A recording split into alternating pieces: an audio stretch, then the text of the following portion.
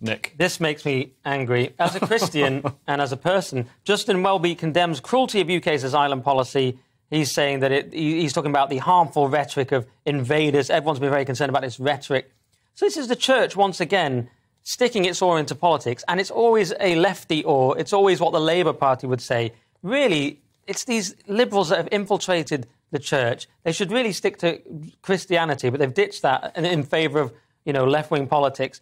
And we've had, it's a very bad time for Christianity. There was a priest on GBNews the other day saying that he advocated the ban on prayer near abortion centres, which is bizarre, and that he was pro-abortion, which was also strange to me. Yeah. But then we've also had the Crown Prosecution Service saying that reading the Bible in public, parts of it may be illegal. So Christianity's under fire, and we're trying to survive. And yet you have people like Welby. It's dwindling as well. It's dwindling with the census. We saw the census showed that it's fallen to less than half of the UK is Christian, and by 2050, Islam is going to be the largest religion in the UK. Exactly, and you think Welby would be rallying to defend Christianity. Instead, he's poking his nose into politics. And loving your neighbour doesn't mean letting anyone into the country, and then, that doesn't love your immediate neighbour who's already in the country. You can love them from a distance. Yeah. But what about your actual neighbour who's already next door, is a citizen? Yeah. So it's all this sort of woolly yes, you can always find a quote to back this up, but it's just Welby sticking his nose in again. Yeah.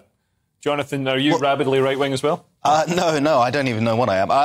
He says a compassionate system does not mean open borders, but a disposition of generosity and readiness to welcome those who need it, who genuinely need, asylum. Now, you can't argue with that, but then again, he's not really saying anything. It's a bit of a platitude, but, I agree. We should completely treat these people as individuals, as, humans in need of help, but he doesn't really answer any of the tough questions that come with it. Yeah. Just sort of being like, we should be nice. It's nice to be nice. Yeah, and if you continue to be nice and have an open borders policy, as we basically do now with such an easily exploitable asylum system, you're going to continue to have people coming across, making that a very dangerous crossing, and it's a terrible system all around. It's bad for them. It's bad for us. There should be legal avenues for immigration rather than this illegal. Yeah. The system. We all agree it's a bad policy. So Welby jumping in and saying, I also think it's a bad policy and I really should be representing the church. It's just not helpful, is it? It's just not a useful intervention. He's not providing solutions, which I think religious people should do.